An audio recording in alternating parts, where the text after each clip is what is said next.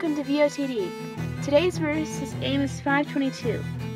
Even though you bring me burnt offerings and grain offerings, I will not accept them. Though you bring the choice fellowship offerings, I will have no regard for them. The people of Israel had turned their backs on God. And although they were still doing the sacrifices, the main reason they were doing that was because they had always done it. It was expected of them. It was what they were supposed to be doing.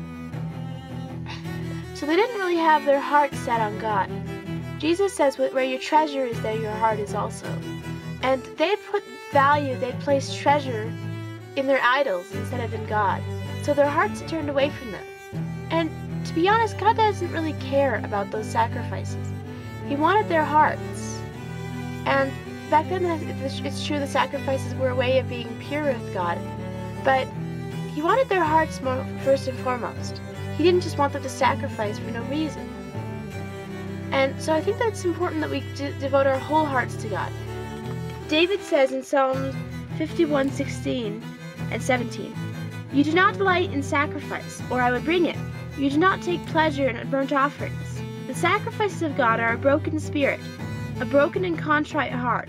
O God, you will not despise." So God doesn't delight in sacrifices. He wants your hearts. He wants your minds. He wants your souls. He wants you to devote yourselves to Him in everything. He doesn't just want you to make some sort of a burnt offering on your way to work and then forget about Him. He wants to be first and foremost in every part of your life.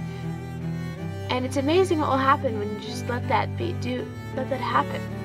When you just sacrifice your heart to God, it's really amazing what can happen.